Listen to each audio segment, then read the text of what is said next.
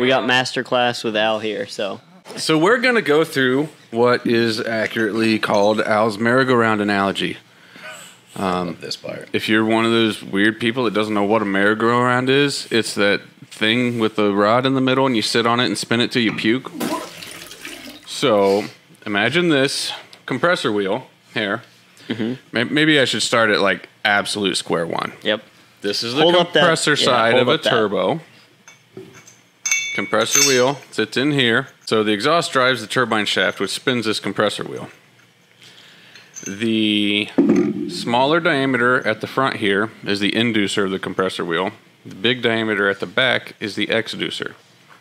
And what you have is the inducer, for the most part, will limit the amount of power that the turbo is capable, or that compressor is capable of making. It limits the mass of air that it's able to consume.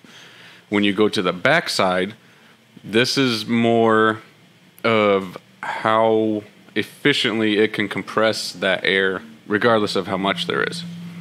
So you'll hear people talk about compressor trim, and that's just a measurement of the ratio of the inlet diameter versus the outside.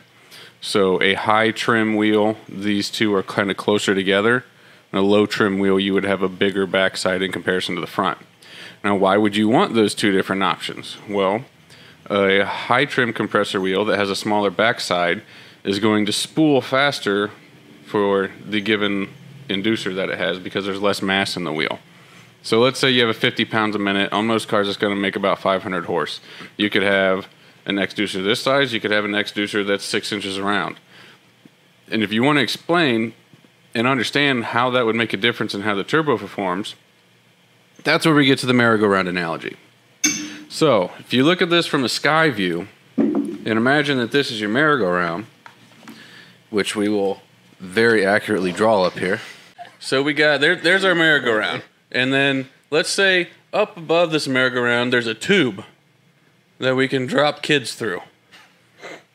L should be an artist. Yeah. I didn't stutter. That you can drop kids through. But you shouldn't. You should not do that. You should never drop kids. Never drop kids through. But if you did, that's where they'd go. Now, outside here, we have all the parents waiting to catch their flinging minions. Because they're going to fall off. And someone's got to be there to catch them. And the parents catching the kids are the scroll of this compressor cover right here. So at a given velocity, let's rewind here.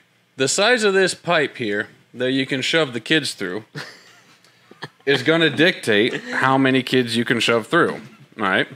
So that's your power. So if it's a big one, you can throw 50 kids in at once. If it's real tiny, you can only throw 10 in. So let's say we're throwing 50 kids in here at a time. And then you got the parents out here.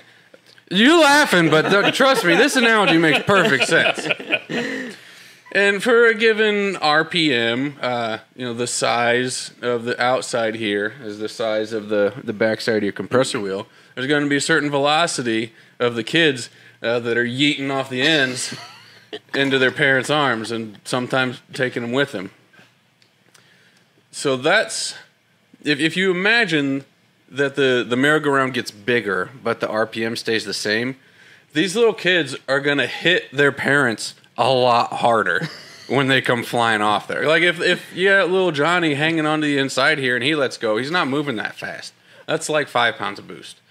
And then you got some kid that's got his hand on the edge here and his feet hanging out the side and he lets go and sends his dad in the next week. That's like 35 pounds out of a single stage compressor. By the way, we have a hashtag Al drops kids. Oh, no. I'm not saying I do drop kids, but if you did drop kids into a merry-go-round, it would teach you how a turbo works.